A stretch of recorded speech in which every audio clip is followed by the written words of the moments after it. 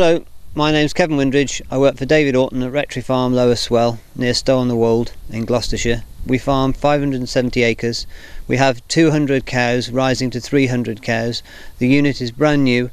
It was built in 2003, and when we first set out to design the farm system, we set out with the highest standards in mind, and to that end we've got a totally integrated system of irrigation and farm waste product, using farm waste products to reduce the amount of inputs we bring into the farm. The cows are averaging 9,000 litres at present, and we hope to go up to 9,500 litres, so obviously we've got quite a few products to use efficiently on the farm to try and grow grass without the fertiliser. This is a field in close proximity to the farm, and at different times of the year we will accumulate dirty water in the pit and use with the tanker onto these silage fields.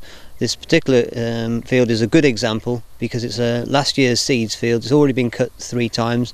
We're talking about the end of September and it still grows green, fresh grass. We have other fields that we're applying dirty water on, and it tends to avoid the rust and slow growth towards the end of the season.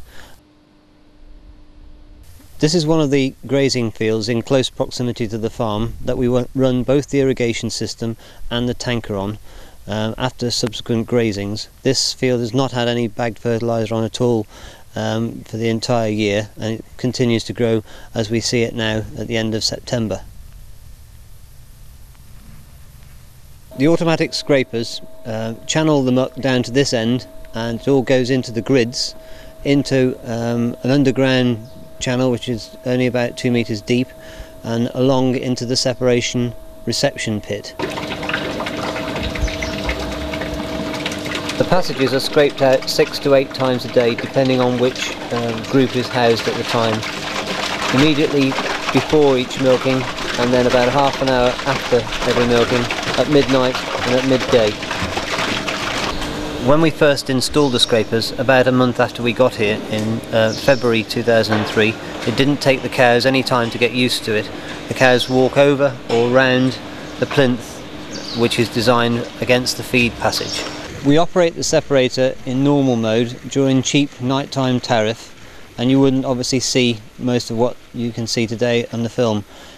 The separator goes through a number of time sequence events, starting with a mixer which comes in for 3 to 4 minutes before the pump lifts the material up into the separator, and then obviously it goes through the separator and out the other side.